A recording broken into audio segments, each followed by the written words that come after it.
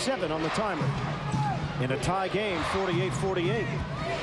Inside, the turnaround doesn't go for Lynch. And it's rebounded by Scalabrine. Kidd, lob, and slam! Jefferson on an alley-oop. Kidd threw it from beyond midcourt. And it had to be perfect because Garcia actually read that as well. He just couldn't jump as high as Jefferson. And that's the one that Richard's been looking for. His first one, he had one from Best. That's the first from Kidd. 50-48. Let's get a look at that alley-oop in transition, head up, and watch the pass. Just got that over the fingers of Alex Garcia and right to Richard Jefferson. The fourth quarter is next as the Nets try to dispose of the Hornets. More Nets basketball coming up on Yes.